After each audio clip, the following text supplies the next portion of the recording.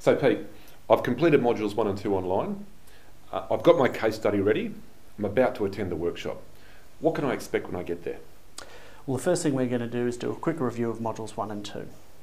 Then we're actually going to move quickly into modules 3 and 4, talking about all the content that's in there. We're going to spend particular time and attention on the SMSF lending checklist, because this is going to be a really important piece that you can basically take out of the workshop and plug straight into your business.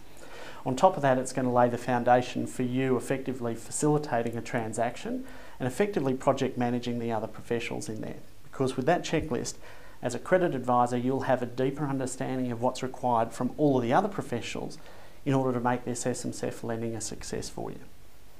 And to finish off the day, we're going to revisit your business plan, because we want to help you implement a strategy to help grow your business in this space. We look forward to seeing you at the workshop.